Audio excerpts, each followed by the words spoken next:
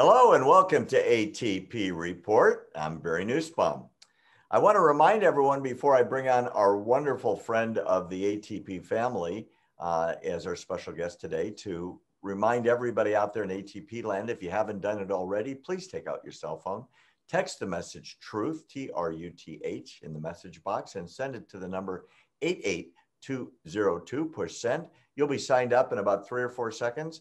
You'll get all of our content on the palm of your hand and your cell phone, absolutely for free. We never charge for content.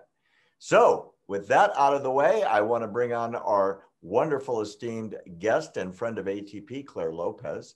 She's the founder of Lopez Liberty LLC. She was a longtime government expert with, among other places, the CIA in the Middle East. She knows everything about terrorism, Middle East policy, and American foreign policy in relation to the Middle East. Welcome, my favorite writer, author, and expert, Clare Lopez. Thank you, Barry, very much. It's really good to be back with you. I am dying to hear your opinion on everything Iranian right now with so much going on in the news. Iran has a new president. He was sort of elected, you know, the way they do elections in Iran. The Grand Ayatollah picks the guy that's going to win. Everybody votes for him, and the ones that don't, well, they get a visit from the police or worse. This new guy, Ibrahim Raisi, is not just a bad guy. He's literally a mass murderer, and he's proud of it. And he was selected probably because of his background, not in spite of it. And now they're talking about him as, well, the potential heir apparent to being the next supreme leader. What are your thoughts about this guy? Well, first of all, of course, as you say, exactly, Barry, Ibrahim Raisi is a long-time insider of the Iranian regime, dating back really to the revolution of 1979.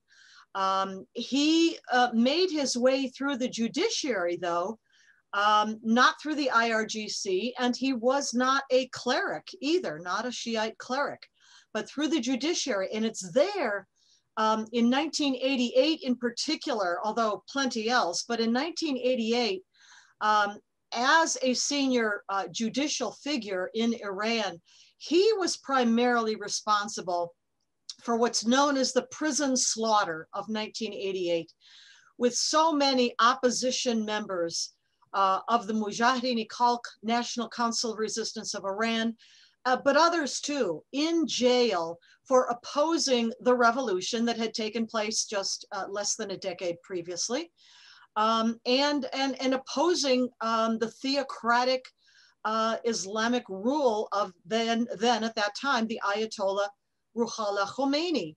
And many of these in prison were young people, I mean really young, teenagers, 15, 16-year-old kids in jail.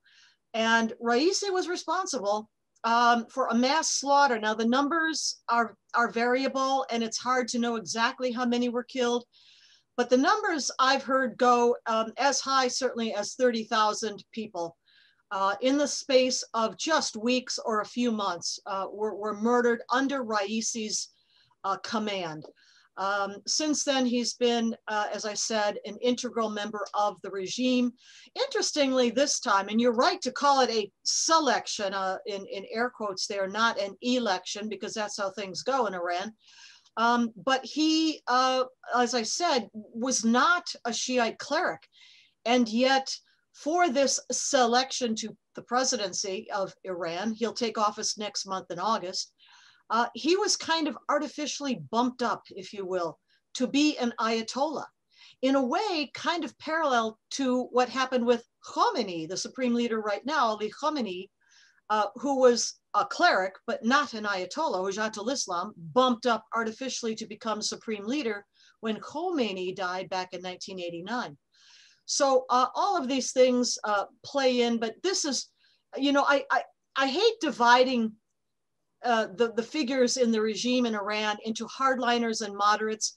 But if you want to do that, this is one of the hardest of the hardliners. You know, nobody is going to get the regime in Iran to moderate or change its policies under Ibrahim Raisi. Well, you know, what's curious about that is the same time, and maybe it's not a coincidence at all, Claire, Iran has gone way right, way radical, way not moderate, as you said, by picking about the worst guy they could have. And it parallels the same track, I would say, in the United States, where we went from a president who had a very tough stance with Iran, which is stop the terror, stop the bombs, stop the nuclear enhancement, or we're going to strangle you economically. Biden has come into office and has made no secret about the fact that he's Obama part two. He's going into the Iran nuclear deal no matter what Iran does, no matter how belligerent they are.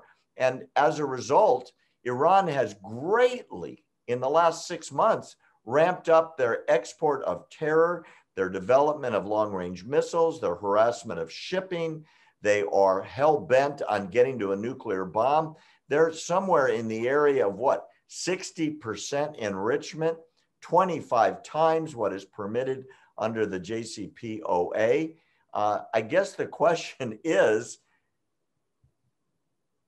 if you want a free Middle East and you want peace, you sure miss Trump right now, don't you? Oh, I think many of us do, and not just here in the United States, but over there as well. That litany was absolutely spot on, Barry. This Iranian regime senses weakness in the White House right now and is not even concealing the brazenness of its violations, not just, by the way, of the JCPOA, Joint Comprehensive Plan of Action from July 2015, the nuclear deal as it's called, but of the much earlier Nuclear Non-Proliferation Treaty, to which Iran was then a signatory and remains so to this day. But I'll say what's remarkable to me is to watch that now not just the IAEA, International Atomic Energy Agency, the sort of nuclear watchdog for the UN, but also European partners that were party to the nuclear deal are all becoming alarmed at just those steps that you're talking about with the brazenness in particular of Iran's nuclear weapons program.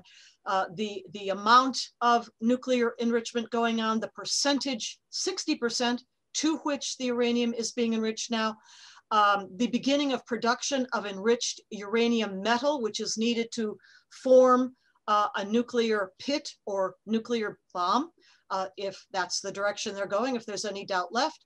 And not to mention, of course, the aggression across the geostrategic aggression across the region, backing for the Islamic jihadi proxies like Hezbollah, Hamas, the Houthis, and of course now those proxy militias inside of Iraq attacking American personnel and bases where American personnel are based.